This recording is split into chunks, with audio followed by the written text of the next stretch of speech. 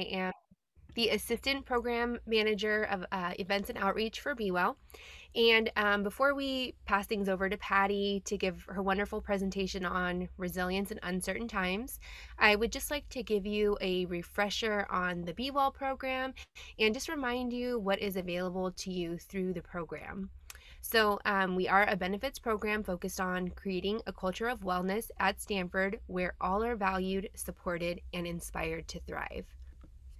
Okay, so if Be Well is something that you haven't got into yet, we recommend that we encourage you to create your Be Well account. Creating your account ensures that you stay on our radar and we stay on yours, because once you create your account, you'll receive our program reminders by email throughout the year. So in order to do so, you can visit our website at bewell.stanford.edu. You'll click on Sign in the upper right-hand corner. And once you log in, this is what your account will look like. So as a reminder, the first step of the program is still the Shala, and the Shala is a questionnaire that'll take you about 15-20 minutes to answer. And once you complete your Shala, you'll get a report showing you areas that you're doing well in or areas that you might like to improve in. And completing the Shala is what unlocks the rest of the program for you.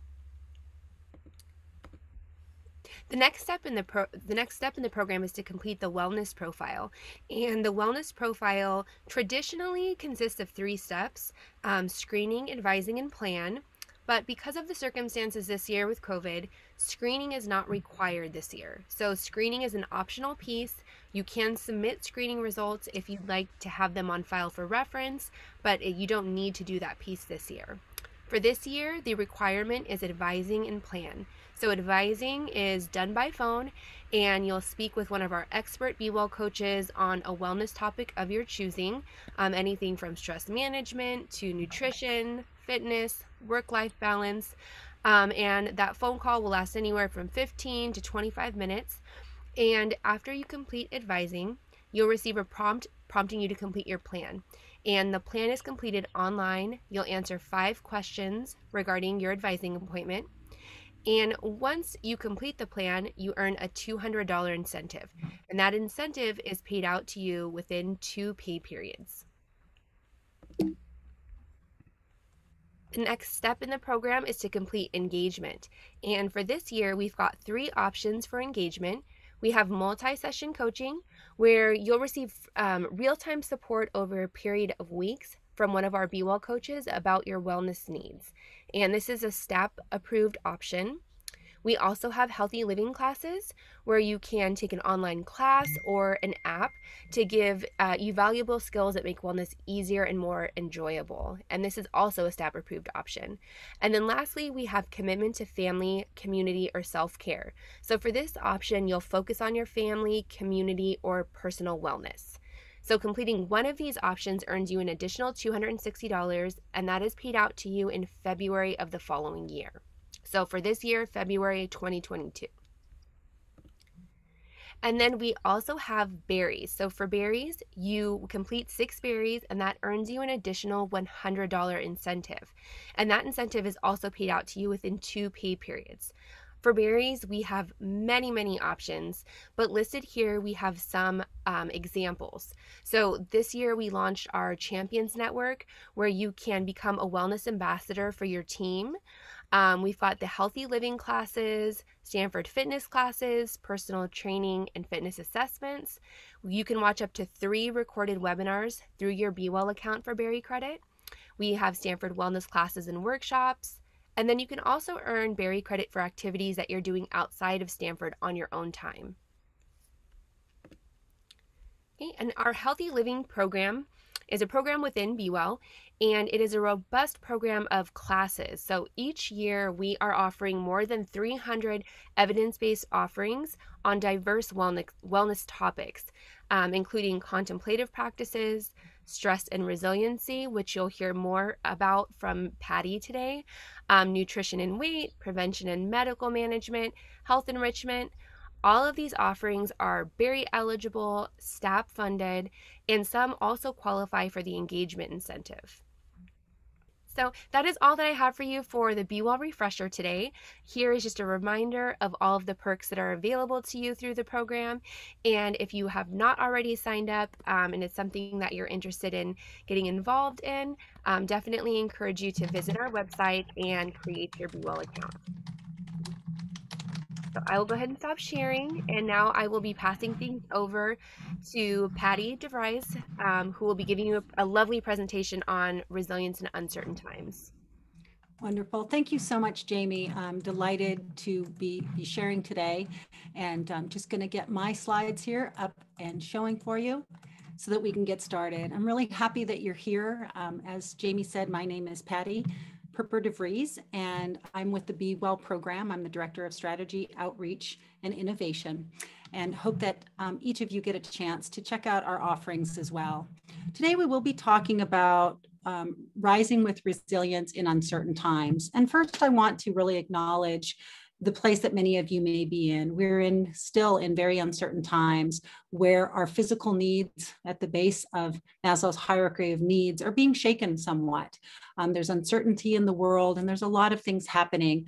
And I just want to acknowledge that we may all be in the same storm, but we're certainly not in the same boat.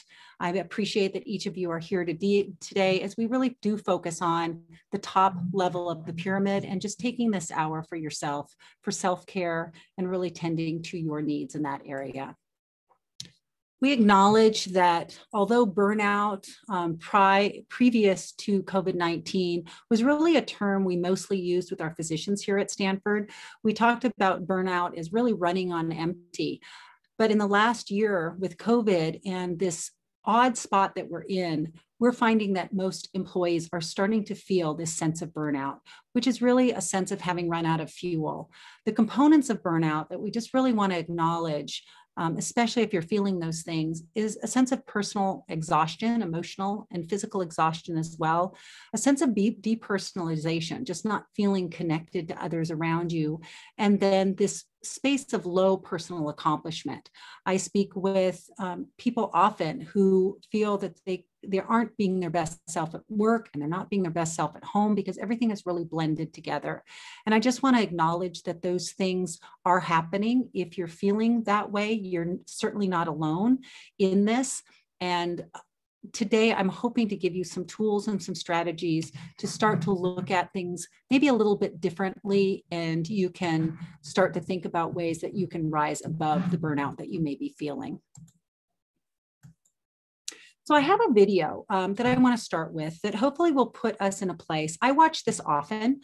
I've shared it with my teams, and I feel it's a nice place to recenter myself into thinking about where I want to be, where my mindset needs to be, and how I can live my best life. So if for any reason you can't hear it, please let me know in the chat. It should be set up to work well. Location, location, location. Brought to you by the Conscious Leadership Group. Find them on the web at www.conscious.is. Animation by Graham Franks. www.grahamfranks.com. One question that conscious leaders ask themselves over and over is, where am I? To support leaders in locating themselves as they ask the question, where am I? We offer this tool, a line, a simple black line.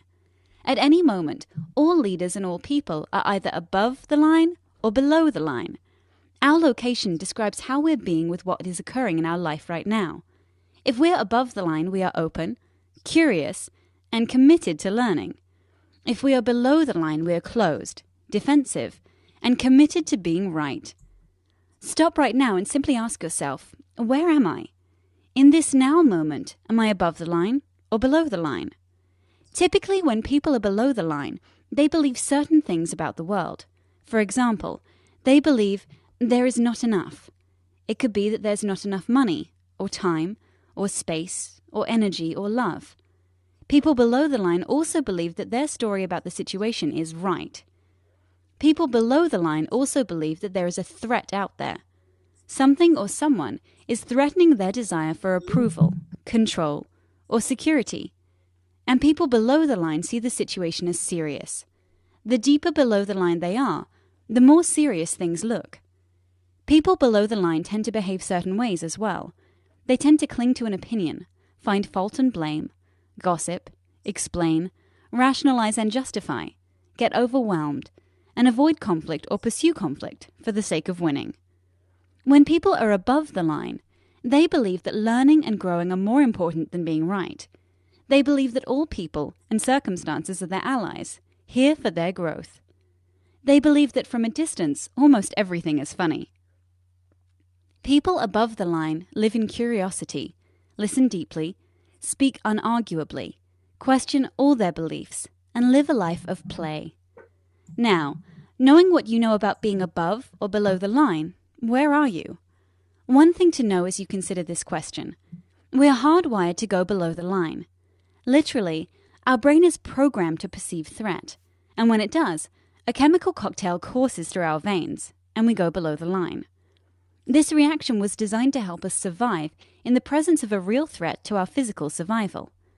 An issue for modern-day leaders is that often our brains can't tell the difference between a threat to our physical survival and a threat to our ego or identity.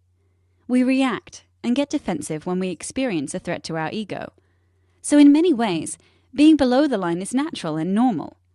But when we are below the line, we're not in a state, literally brain state, of high creativity, collaboration, innovation, and relational connection. We're simply trying to survive. Leaders today can't thrive if they're in survival mode. So the first activity of conscious leadership is location, location, location. In this now moment, where am I? Telling ourselves and others the truth about our current location begins the great conversation. So I love that video because it's a constant reminder of where I want to be and how I personally want to show up in the world. I also can say that when I'm above the line, my life seems to run smoother. It seems to be more joy-filled. That curiosity pulls me forward, even in difficult situations. Wanted to also share, because a question I often get is, well, how often do you go above or below the line? And you can go above or below the line in any given moment. In one moment, you can be above the line. And as you're thinking about appreciation for something in your life or gratitude for a person, and then you can slip below the line when you feel threatened in some way or you're afraid of something.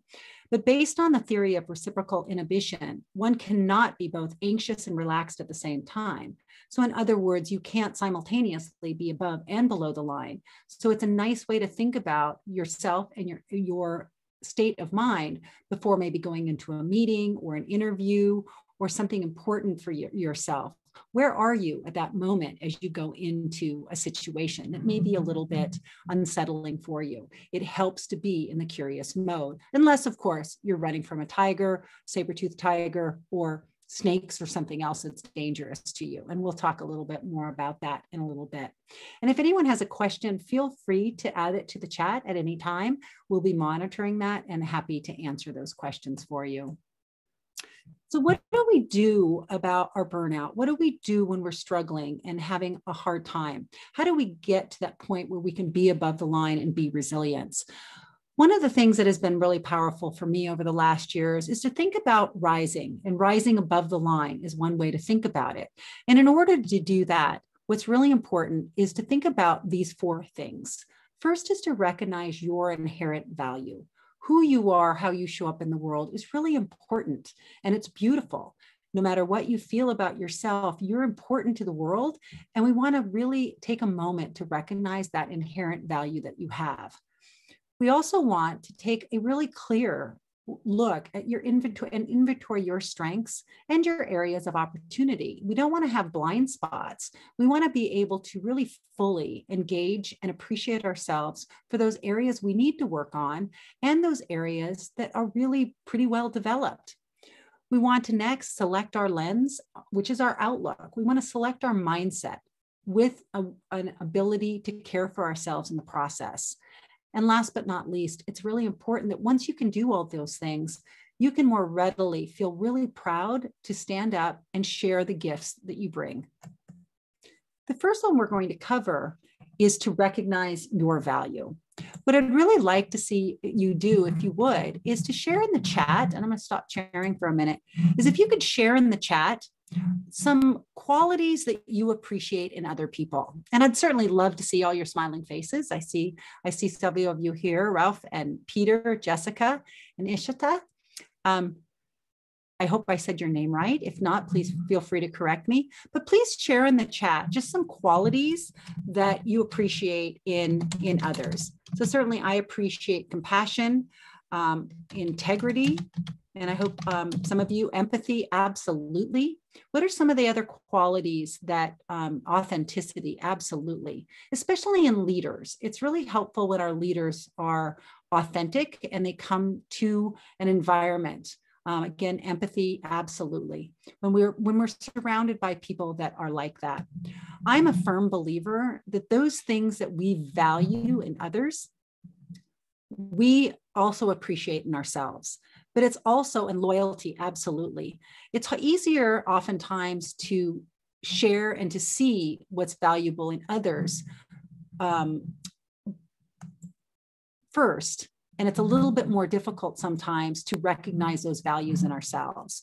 So keep in mind that especially those qualities you recognize in others, that means you have those qualities within yourself and you can continue to hone those as you recognize them. Others start to see those as you recognize them in yourselves.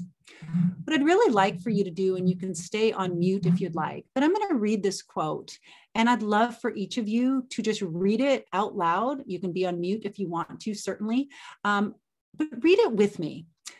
You're so hard on yourself. Please take a moment, sit back, marvel at your life, at the grief that has softened you, at the heartache that has wizened you, at the suffering that has strengthened you. Despite everything, you still grow. Be proud of this. And for many of us, we can recognize this. We know that we've been through a lot. We've been through struggles. We've been through pain. And to be kind to ourselves is part of that recognizing our spark, recognizing all these things that we have been through. Dr. Mickey Trockle with our WellMD Center likes to put it this way, that many of us, especially in the law school, especially in these really high pressure situations, there is this pursuit of perfection, that we feel that we can't make mistakes, that we have to be perfect. The problem is that there is what's called the human condition, which means that none of us are perfect. None of us are ever going to be perfect. And the only way to really bridge that gap is through compassion and self-compassion and being able to acknowledge that we're just simply not there yet. We would never, ever dream of pulling this butterfly out of its cocoon. We would never dream of that. We would never dream of scolding a small child for not being able to run across the room or to walk when it's so young. I love this quote by Maya Angelou. We delight in the beauty of the butterfly, but rarely admit to the changes it has gone through to achieve this beauty. And we're all in this. We're all in that same place. And to be able to just take a moment and to acknowledge everything that you've been through, acknowledge that spark that makes you who you are. And we all have it. And what's really important sometimes is to actually remember somebody. Maybe you've lost, that spark is gone because they've passed away. They've lost that spark. We still have it, and we need to acknowledge it. We have the opportunity to acknowledge that spark in ourselves. And it also then makes it easier to acknowledge it in others. The second one is to inventory your strengths and opportunities, is to have a really clear picture of who you are. Once you can acknowledge that spark, then it makes it easier to see and acknowledge even the dark parts of our being. We all have a dark side. We can't have a light side without having the elements on the other side that are darker, that we have struggles in. Maybe we suffer from some depression. Maybe we get down on ourselves. Maybe we get down on others. Maybe we just have a hard time in certain areas of our lives. We have both the positives and the flip side of that, which are opportunities for our own growth.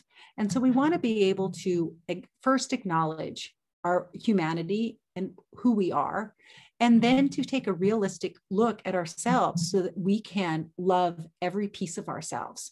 whether we love that piece of ourselves or not. For me, my emotions have always caused me issues. I've stuffed them down. I've been embarrassed of them. I've gotten emotional at times, and I'm learning to love even those. And the more I love those emotions, the less they embarrass me, because I can care for them and I can care for myself in the process. And honestly, the emotions are much more in sync with who I am when I can acknowledge them and be kind to myself through the process. When we use our strengths, and that's the one I want to spend the most time on, when we use our strengths in everyday work, we are much happier in life in general. Some great work by Martin Seligman looks at when we use our strengths, the happiness levels of ourselves. And so happiness levels rise, and they'll rise over 6 months when we start looking at our strengths and how we use them in day-to-day places. Depressive symptoms then will go down just in using and taking the time to identify our strengths and start using them in our lives. If you're not familiar with your strengths, a free assessment that you can take will look at your character strengths. You can certainly look at your Gallup Strengths Finder as well. That costs about $20. You can get that done online. I love the Strengths Finder from Gallup. I also love this one that really focuses on your character strengths. It's a free assessment. You can go to viacharacter.org, and you can go to the upper right-hand corner and take this free assessment at any point. What you'll receive is a list of 24 character strengths, and it will be in the order that they exist within you naturally. Now, the tendency I've seen, especially here at Stanford, is that people will look at their bottom strengths and try to raise those up. And I'm here today to talk to you about really embracing what comes naturally to you and those top strengths that appear for you when you take this survey. It's really powerful to be able to understand where those strengths are and what's important to you. That's the other piece of this. When something rises to the top, then you understand that that is a quality that exists naturally in you at a very high rate, and you can start nurturing that in your life and using that in your work environment.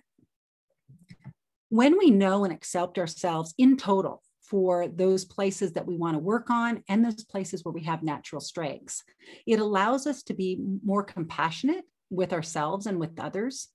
It allows us to be curious and growth focused instead of trying to hide our areas of opportunity. It allows us to be more willing to make and admit mistakes. And the only way we can learn is when we admit mistakes and then figure out the best way to solve it in the future. We can be more confident in our authentic selves instead of trying to be somebody we're not. And it makes us more comfortable in relationships when we feel as though we can show up and be our best selves at any time. I love this as a reminder of using the simple power of yet. You may be struggling in an area of your life, you may make a mistake, and just be able to take a deep breath and say, wow, I learned a lot from that experience. I'm not there yet.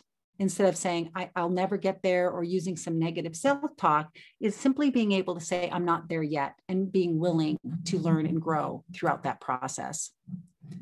The next area is really thinking about selecting your lens or your outlook and using self-care as part of this.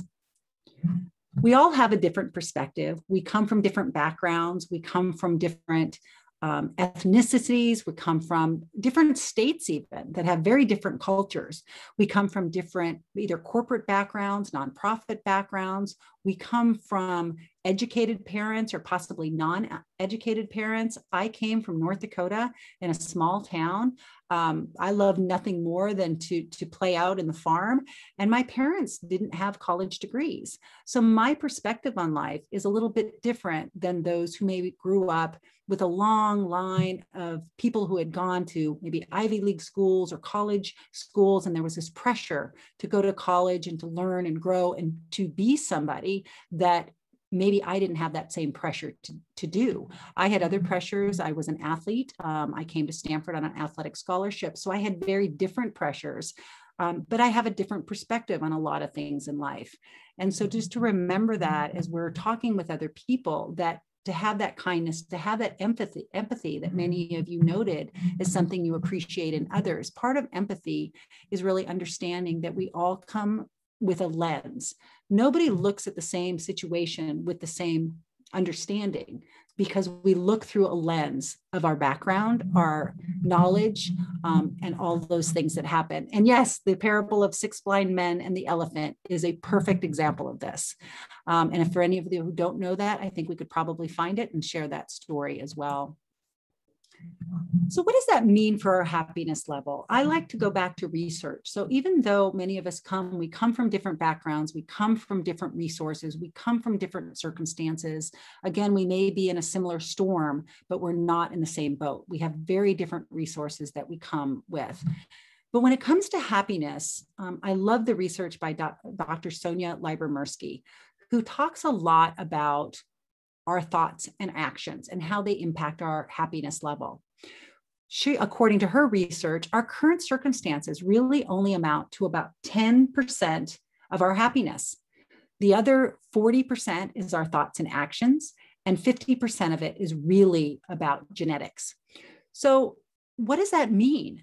Well, she looked at 2 groups of people. She looked at a group of people who became paraplegic, and she looked at another group of people who became lottery winners. And what she found is whether the group of people that became lottery winners or the group of people who became paraplegics, both groups, each individual in their own time, within 6 months to a year, went back to exactly the same happiness level they were before the incident.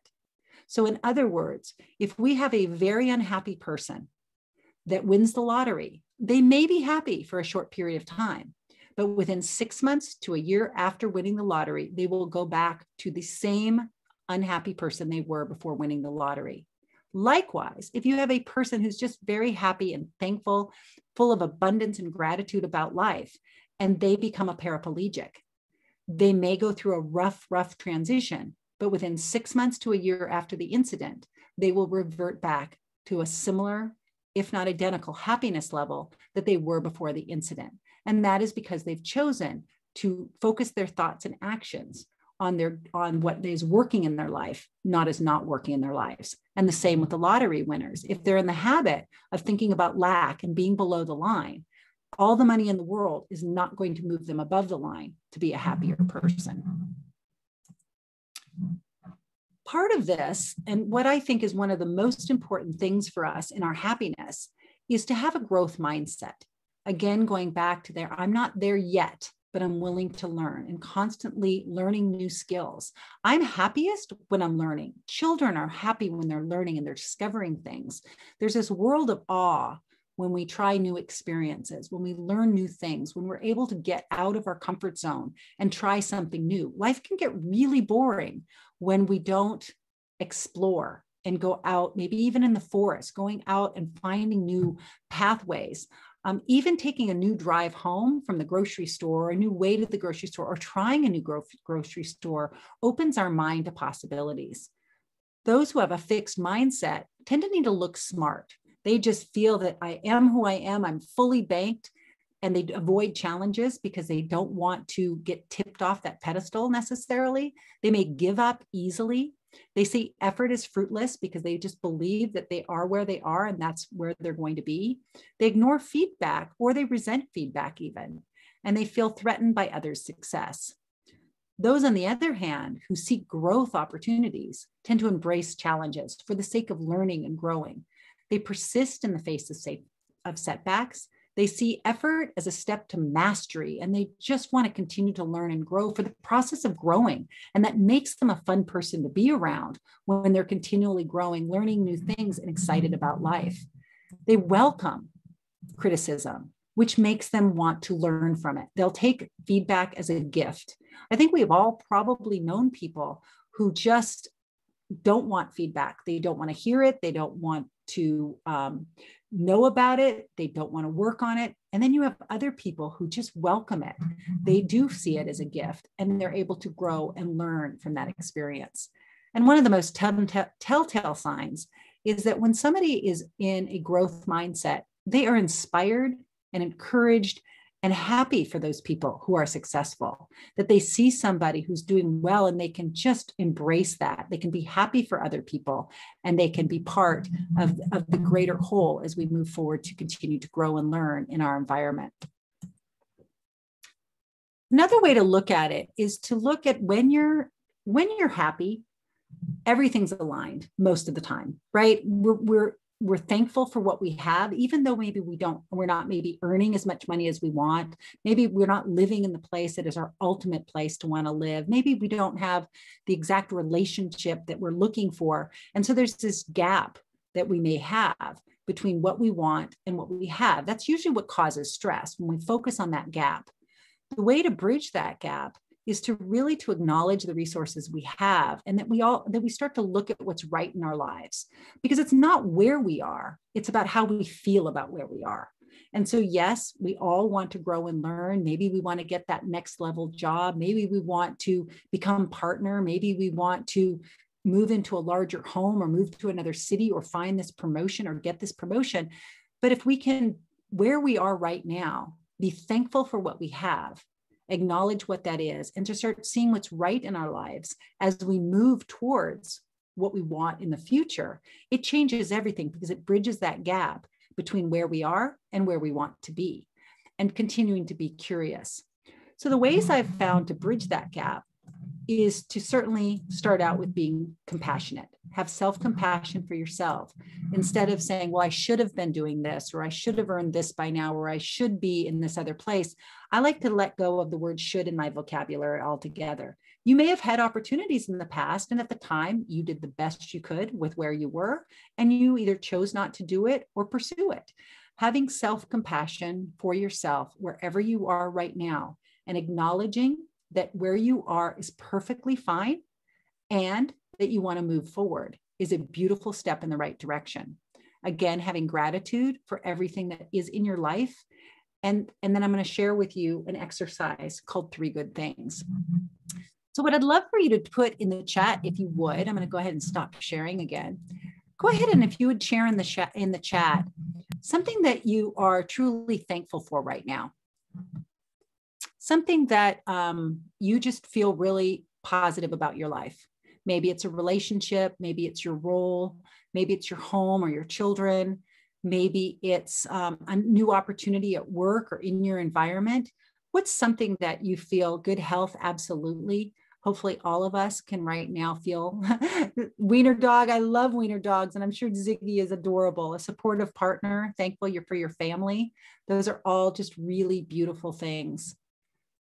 Now, while you're thinking about what you're thankful in your life, what I'd really like for you to do is go ahead and take your phone out. And I'd like to have you text somebody in your life. It could be anybody. Maybe it's somebody you haven't talked to for a while. And I'd just like you to send a simple text that says, dear so-and-so, or you don't even have to put dear, say, thank you for being in my life. As simple as that. Thank you for being in my life. Or if that seems a little bit too soft for you, maybe you can thank them for something specific. Maybe thank you for taking me to the airport. Thank you for helping me with this project. Send a little thank you text to somebody in your life. Maybe somebody that isn't expecting it, but please go ahead and send somebody that text.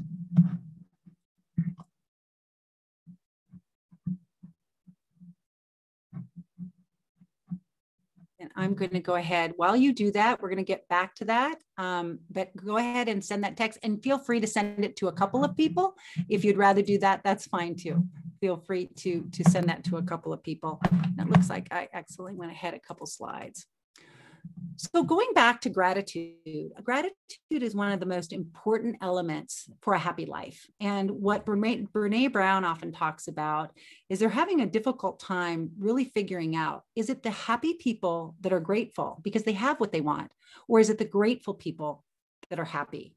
And I would say that it's the grateful people who are happy, because wherever they are, we find grateful people and happy people all over the world, regardless of circumstances. They may be in poverty, but yet we find happy people even in poverty. So other people may be in struggling situations, but yet they find happiness. We all know those people, and despite no matter what they're going through, they still tend to have this happiness about them. And it's often perplexing to those of us who think, wow, how can they be happy living in those circumstances? But the reality is, no matter what your circumstances are, when you're filled with gratitude for what you have, it makes it easier for you to move forward in your life, to find other things to be grateful for, and to actually find success in your world. Because what I've found is the more grateful I am, the more my life is filled with other grateful people who want to support me in anything I do. When I've been in times when I haven't been grateful, those resources dry up because people tend to not want to be around people who aren't grateful in their own lives, who aren't thankful, who aren't kind, who aren't generous with their time and their attention because they're too miserable in their own circumstances. So anytime you feel that you are falling below the line and that you are not in a place that you want to be, taking a moment to thank somebody for being in your life, taking a moment to remember the value that comes in your life and the good things in your life will help you to move almost immediately back above the line. The research by Robert Emmons here locally at the University of California at Davis has done a lot of research on gratitude. And he's got some great books that if you want to learn more about the research, you certainly can take a look at. What he found is that when we count our blessings versus our burdens, that gratitude is uniquely responsible for the effect of the intervention on positive effect. In other words, it helps people be more positive. Those interventions helped you sleep better because think about going to bed at night, thinking about what's right in your life instead of trying to fall asleep, thinking about all the problems that you have. Furthermore, those positive impact of gratitude is noticeable by spouses and others around you. So it has a ripple effect of positivity. Research by John Gottman has also found that it's similar with relationships. So not just at work, where Barbara Fredrickson does a lot of work about what's called a positivity ratio, that we find that when we have at least 3 positives to every 1 negative, relationships do better. In a flourishing marriage or flourishing relationships, there's at least 5 positive interactions to every 1 negative. And that negative could just be some feedback, which isn't always negative, but everything from eye rolling to snapping at somebody, all of those things impact as well. It could be the tone of the voice, but thinking about the positivity ratio, as you think about your relationships, which relationships do you really value? Which are the ones that really build you up? Which are the ones that tear you down? Which are the ones that are flourishing? And which are the ones that could be impacted when we start being more positive in those relationships and adding a more positivity ratio into what's happening in our lives? And think about this as you go back home to your significant other or others in your life. I had to go through this with my then 16-year-old son, where I realized when I found out this research, all I was doing was nagging him. And I had to turn that around, flip it upside down, and dig deep to find some positive things to say about my son at the time, because I was having a really hard time. But understanding the research about how those relationships are negatively impacted, whether we're positive or negative, is a really telling sign. Now, for those of you who went ahead and did that activity where you texted somebody a really gratitude-filled text, what I will say, and some of you may get a phone call, some of you may get a text back and say, is everything okay? Well, if you get that and somebody's really panicked, you may want to look at the positivity ratio there. That shouldn't necessarily be a text that should shock somebody. It should be something that really just enhances that positivity ratio for you. So if you text somebody and say, well, I'm so thankful to have you in your life, and they pick up the phone and say, is everything okay? Did something happen? What's going on? Then you may want to think about what are your positivity ratios with others in your life, and how can you enhance that by building them up. So I have one of my favorite activities in the world, and it's so simple, but it's so research-based. It has been researched a lot by a lot of different groups. It was first started by Martin Seligman, who's really the father of positive psychology. And this activity called 3 Good Things that I'm going to share with you really only takes about 4 minutes a day. If you do it for a total of 1 hour over 2 weeks, you will be happier in 6 months from now. More happy than if you were on a placebo, and more recently they've found you'll be even happier than if you were on Prozac. This intervention, which literally takes less than 4 minutes a day, you only have to do it for 1 to 2 weeks, will have lasting impacts for you for up to 6 months. And I would say if you continue the exercise, it certainly goes beyond that. And I see this comment about as a parent that you were with the positivity ratio. I've done this with my children, and it does have a really remarkable effect. So if any of you are afraid of snakes, you might want to squint your eyes a little bit because I've got a snake coming up.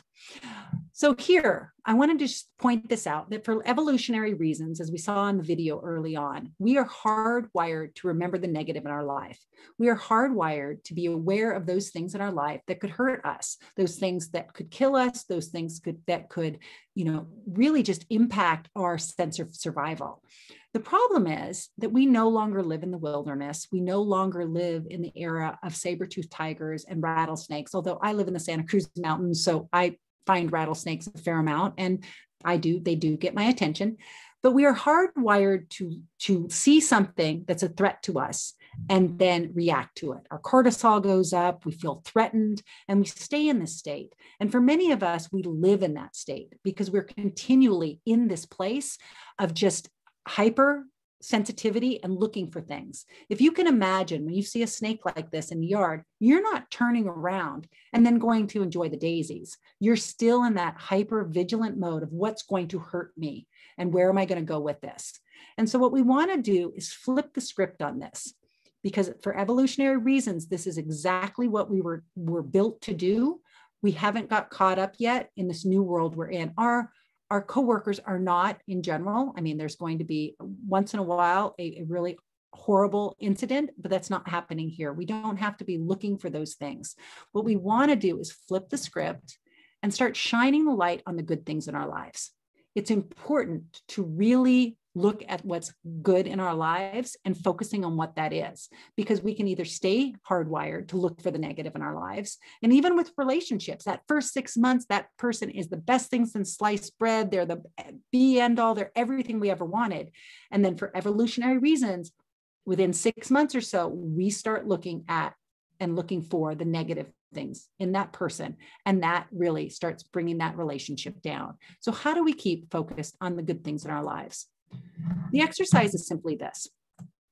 Within 2 hours before you go to bed at night, or just before, but certainly within 2 hours of when you go to bed, write down what 3 things went well today and what your role in was making that happen. What did you do today? What went well today? And what did you do as part of that? I think it's a really great thing to look at. You can do it with a family. You can do it with coworkers. Certainly if you do it with coworkers, that's not typically within 2 hours of when you go to bed. You can start a day that way. But any time you can shine the light on what's going well in the world is really an important way to do it. What the research shows is that when you do this and you start looking at the positive things in your life, by day 4 or 5, reflecting on these positive things leads to you starting to notice even more positive things in your life. And it only takes up to 4 to 5 days to do this. And I've seen this happen with my then other 17-year-old son who was going through a really difficult time. We started focusing on what was positive in his life, even though that first day he could not come up with a single thing positive in his life. By the 3rd or 4th day, he was able to start seeing those things and identifying those things that were going well in his life. What the clinical trials have shown is that when we start focusing on the positive of our lives, our burnout and depression go down, because again, we're focusing on what's good in our lives. I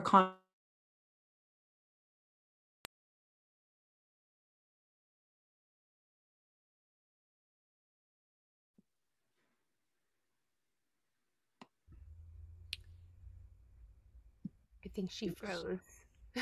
Looks like she lost her internet connection, maybe. Yes. Right, and dreaming about what's right in our world. So our last area that we really want to focus on is enjoying sharing your gifts. We all have them, but sometimes we hide them. We don't know what to do with them because we haven't done the first things. We haven't fully embraced who we are for our good areas and our shadow areas. We haven't fully embraced that. We don't know where we are. So we tend to be sailboats on a sea sometimes, just waiting for the next opportunity and hoping we fit in, instead of being really strong with who we are and where we want to be. Having a vision is a really big part of this. And having a vision just means that you have an ability to see your work in life in a way that is personally meaningful, stimulating, inspiring, and and fulfilling and in alignment to who you are. It's important to have that and know who you want to be. How do you want to show up in the world? What are the qualities that you appreciate in yourself and others so that you can bring those to work with you and be firm in who you are, having non-negotiables in your life, knowing what's important. For me, my non-negotiables in life are having an environment where kindness is a value, that kindness is a place where we all can come and be kind to each other. I will not work in an environment that doesn't promote kindness. I also won't work in an environment that doesn't encourage growth in all areas of our lives. Those are my non-negotiables, and I strive to make sure that my work environment is conducive to that. That's part of my vision for who I want to be and how I want my world to be. If you're not sure and not really clear about that vision for yourself, consider making a vision board. We even have a class through Be Well, through our Healthy Living program, about creating your own vision board. You can be in brainstorming mode with coworkers, friends, your family. You can really tap into the energy of your peers around your strengths about what you want to do. And certainly having a mentor to help you really fine tune who you are and who you want to be in the world. There's something that's called the heliotropic effect. And that means that societies, cultures, and organizations, groups, and individuals tend to work towards their most positive image we hold of ourselves. We work towards that. The term heliotropic comes from the term that means the plants grow and move towards the sun. People do the same thing. That's why when we get down on ourselves and we think, oh, well, why bother? I may as well just go do X, because we don't have that most positive vision of ourselves. When we start to cultivate the most positive vision of who we are and start to imagine that in ourselves, we will start moving towards that vision of ourselves. It's part of who we are. We can move towards that most valuable vision, but we have to know what that vision is.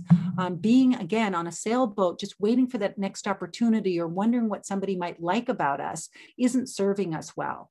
When we get firm in who we are and get confidence in who we are and knowing who we are as a person, then we can start moving towards that best vision of ourselves. Again, we're not going to be perfect in that, but we are able to move there knowing we're not there yet, but we're moving in that direction.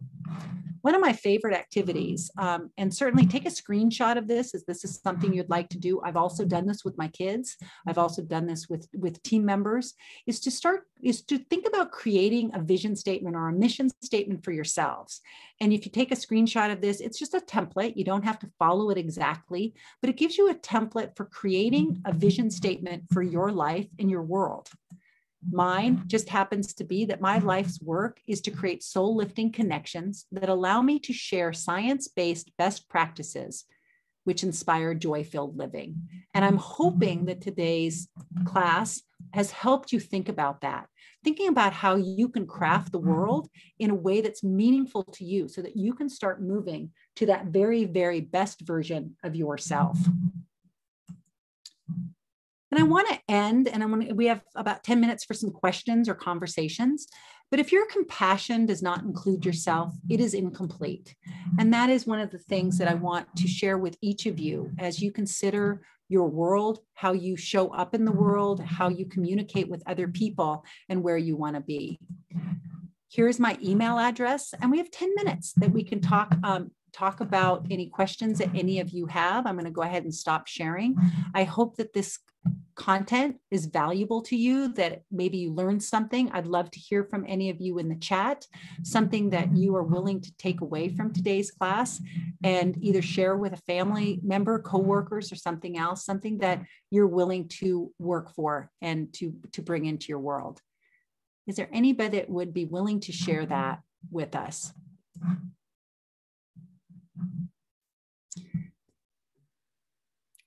I go. Please, thank you.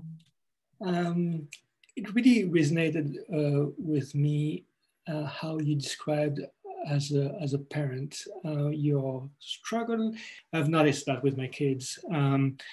It's definitely changing the attitude when I show a good example towards my kids, that they also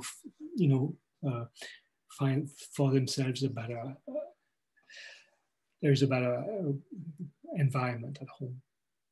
Mm. And it's not easy. I mean, at the time when my son was, I will admit it, and I don't admit it readily because it shows what kind of parent I was. I was very young when I had my children. I was 22 when my son was born, and I was probably not at all ready to have a child. I'd graduated from Stanford 3 months, just prior to that. And I had no idea what I was doing. So here's my son and just struggling with him. And I had high expectations. And he was 17 years old. He was living at home. His room, I'm not exaggerating to say you couldn't see the floor. I cleaned his room. I cleaned his room for his birthday present. I said, I'm not buying you anything. And when he went on a weekend trip, I cleaned his room. I literally found, and this is not an exaggeration, I was such a bad parent, I actually posted this on Facebook. I found 156 pair of dirty socks in his room when I cleaned it. I was mortified. And then I felt justified. Well, my term of endearment for my son was the transient pig. And I thought it was kind of funny. I thought it was, but what I didn't realize is how much I was reinforcing that negative of him. Like if I make him feel like he's a transient pig, his heliotropic effect, what is he going towards except, well, why would I even bother cleaning my room if who I am is a transient pig? I didn't know when he was at the house half the time. So I felt justified until I saw the research. Right. And I think even as managers, we can get into this place of, well, they didn't do this and they didn't do that. So of course I need to, be somewhat critical of this, instead of finding a way to find the good in every single person that we work with and lifting them up, because that's all any of us really want. Right. I agree. As a parent, it's the work as a manager is also kind of the same goal of lifting your team members. As a team member in previous jobs, I have seen how not being encouraged and lift up kind of drove me away from previous job situations. I see a commonality there, definitely. Thank you. Loy, is that how you say your name? Yes. Thank you. I'm, see the t-shirt behind me, SAGE. That's Science Accelerating Girls Engagement. So we have a 1-week camp, virtual, and these are high school girls. So it's science, but we do have professional growth sessions, 45 minutes a day for 5 days. And session 2 is about self-awareness. And then part of it is self-care. And so I came in late. I only started at 11:45. And yet in the 10 minutes that I listened to you, it was amazing. Like, we could use that, or we could use that. We could use the 3 good things, or we could use and so my question is it realistic or how do we introduce some things like this when we only have 45 minutes of their time a day virtually? And this is like 50 girls that would be in small groups of 6 or 7. Just planting the seeds. What I really love to do is finding these, and I'm starting to think it's kind of my life's work, is finding these sort of tools and hacks and tricks that really are science-based and make a difference. And when you use them, it changes things. It changes things across the board. And I know we did record this session today, so you'll be able to watch it. There are some great tools and tips in there to just start using them. And it's about habits. As we saw earlier on, Sonia Leiber-Mirsky, she did all this research, and it's about what we decide to think about. It's our thoughts and our beliefs, and that all blends together in a way that makes us either a happier person or not. I know for me, if I, at the end of the day, spend even a half an hour in front of the news, I get in a really bad mood, and I have a hard time shaking it off. Now, I'm not saying that we should put our head in the sand and be an ostrich. What I'm saying is figure out what it is you need to know about the world. I'm better off if I read what's happening in the world than watching the news that seems to inflame everything. Pay attention to how you're feeling. And I think that's one of the biggest gifts I've gotten in the last year is I've started to pay attention to my emotions, how I'm feeling, and I don't want to feel that angst. I don't want to feel that negativity because it spills out into the rest of my world. And so if I look at finding resources and ways for me to become a happier person, those around me, I see, become happier as well, because we start together focusing on what we can impact in a positive way. Yeah, session 5 is on habits. Who did you say it was? Sonia? Well, Sonia Lyubomirsky, if you watch the video, I referenced Sonia Lyubomirsky. When you're talking about habits, and I didn't bring up him, but BJ Fogg does some great work on habits. And if you ever wanted to connect with me outside the class, happy to do that. I wrote down your email address, pattysue@stanford.edu. It rhymes. Absolutely. Yes, it does. Yes, it does. So I'd be happy to support that. It sounds like a great group of girls. So that's wonderful. Thank you. Martin made a great comment that he feels better when he limits his time on social media. Yes. Totally agree with that. Totally agree with that. Well, there's a lot of research on that too, that the more time we spend on social media, the more we get this inflated vision that everybody else's life is better than ours. And nobody else's life matters. Only your life matters.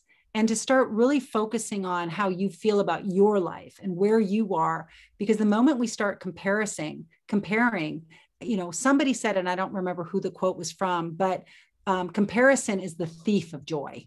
It really robs of us our joy when we start comparing ourselves. Now, the one place that's I don't believe in is if you are a growth person and you start looking at, like, I have a mentor here at Stanford, and I'm going to compare my actions to her actions so I can learn from her. That to me is a fine comparison, because I'm not comparing myself as higher or lower. I'm just looking at what she may do that I can learn from and benefit from. So it's not a matter of who's on a higher scale. I like comparing just so I can say, well, I'm interesting. I wonder what she might do differently that I can learn from so that I can be better at X. That's the one place where I think comparison is good. I was an athlete in high school and college here at Stanford, and comparing myself to what somebody else does was really important because I did want to become stronger and better, but it wasn't about me being less good. It was about what are they doing to bring them to that level so that I can learn from them. And the same is true with these tools and techniques for living a happier life. Thank you so much, Patty. Thank you. Really happy to be here today. Great to spend this time with you, and hope that all of you received even one little tool or tip that you can bring back into your world. So thank you so much. Thank you so much. Thank you. Thank you. Thank you. Bye. Have a great day. Bye-bye. Bye.